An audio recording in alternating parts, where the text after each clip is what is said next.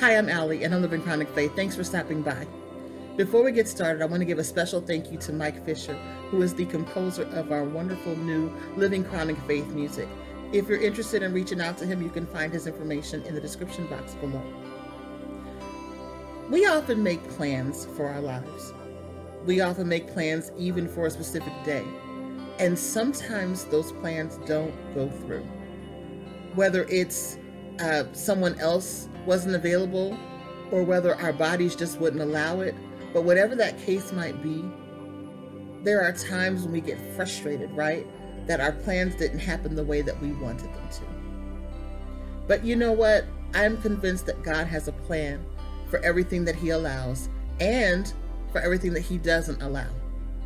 The key is we've got to make sure that our plans are aligned with the will and the purpose of God.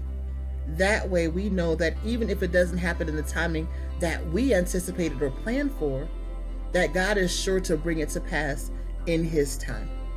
The word of the Lord says, "Many are the plans of a person's heart, but it's the Lord's purpose that prevails."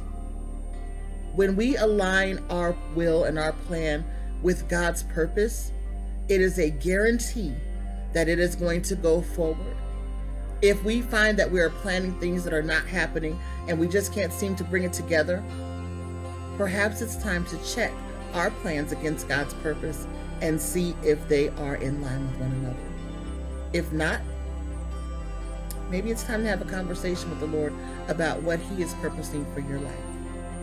God bless you. I love you. I'll talk to you soon. Bye-bye.